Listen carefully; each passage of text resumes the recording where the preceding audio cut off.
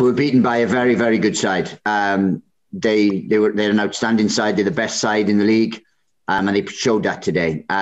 Look, we started very well. We had two early chances with the best chance of the game. We needed to take that, and then look, they were just clinical when they got opportunities. Look, they're a very difficult side to play against. They have a real brave structure. We tried to come here and press them, but it was difficult. But look, they're a very good side. So look, we were beaten today, as I said, by the best side in the league.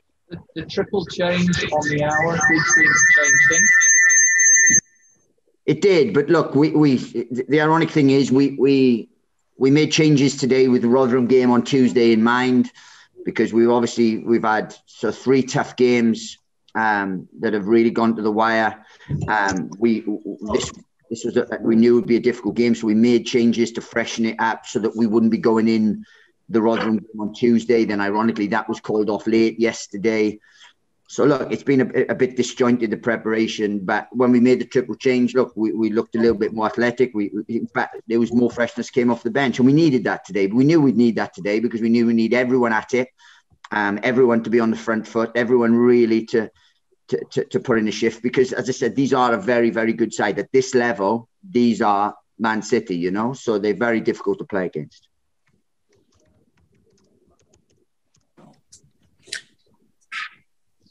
Despite that, Nathan, you had the 2 best chances in the first half, didn't you, early on? Had one of those gone, it might have been different.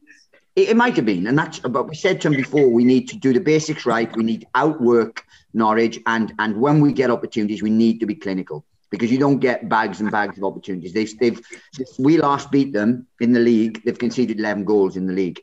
So they're a very, very tough side to play against. They score plenty. They don't concede much. So you've got to be at your best. And we didn't take those chances early. And then, obviously, it gives them a little bit of a lift. And then they score a wonderful goal. Second's a little bit fortuitous, so's the third, but I'm not saying that was a reflection on the fairness of the scoreline. What it was we probably could have defended the goals better, and yes, you're right, we did have the best chances first half, and we needed to take those. When we didn't, then look, it's a difficult game then. It was just unfortunate with James, wasn't it? It just came off the post at the back post, didn't it? Yeah, look, it's a chance. I have to look at it back to see if it was a miss or see that he did everything he could and so on. But look, James has come back into the team. He hasn't sort of played the last couple, so maybe a little bit rusty and so on. And we had a few there today that hadn't played lately. Berry, George Moncur that came into the team, Craney that needed the minutes, needed to get that freshness, because it's another 3-game week. Today it would have been Tuesday, Saturday, and then Tuesday again. So it's big games. So we knew we had to freshen stuff up, because we've not gone 3 wins on the spin before. Every time we get 2 on the spin, that's that 3rd game we lose. So we thought, look, we've got to freshen it up. It's just a very difficult game to freshen it up. But realistically, are we closer to Norwich or are we closer to Rotherham? And probably the true answer is we're closer to Rotherham. So that was slightly the more important game out of the 2.